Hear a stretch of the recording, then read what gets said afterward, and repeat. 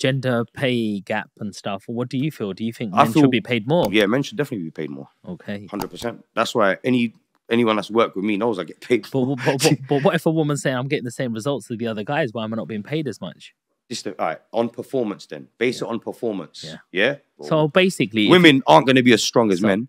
So like, for example, women in the escort industry, the reason why I say a man is required, yeah?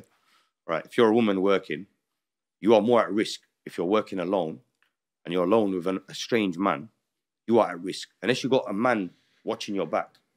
Or even a woman, maybe, yeah? It's better than no one. But what can you do if you're with somebody, you know, obviously doing this act, your phone's not going to be right next to you, is it? Yeah. And so, she's getting tumped up, boom, boom, boom. You're thinking, well, you know, it's an hour, it's still not an hour yet. Yeah. And he's left before the hour. Then what could you have done? I've got a perfect scenario that I was involved in that will answer your question, yeah? Now, there was a girl, this was in Canary Wharf. I had this thing from Scotland working, yeah? She was making dough. She was a grinder. She was like man then. Was it because she had the mindset of a man? Was it because of the accent? No, bro, I'll be real. She was probably the deadest thing I had working for me. Oh shit. Yeah, like literally, fam. But her work ethic and her ambition, she was like a guy. Okay. Yeah, she 24 hours out there. Drugs, clients here, Hackney, Leighton, out calls, in calls. She was working 24 hours, 2-3 weeks, to the point where her thing's blowing because she's there. Some girl might come for half a day, make £500. Oh, that's enough to buy my handbag. I'm gone. Yeah. Do you know what I'm trying to say, fam? Her grinding, yeah? So, that's a little background of her. So she's a grinder. She knows what she's doing. She can handle herself as well, yeah? She'll probably beat me up. You know what I'm trying to say? She could handle herself. Now, check this. She's in a situation where a guy's rang up in the morning, Bengali guy from Tower Hamlets, yeah? Canary Wharf. He's rang up and said, oh, I want an out call at my property. The girl's talking to him.